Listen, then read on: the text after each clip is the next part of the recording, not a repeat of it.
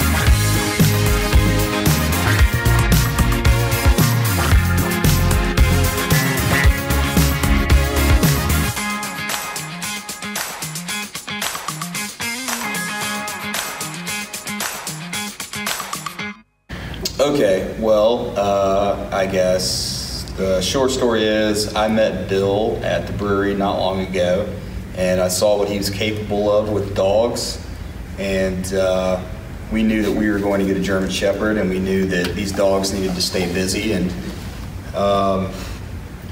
you know, you guys allowed us to have some structure, and so we're really excited about moving forward.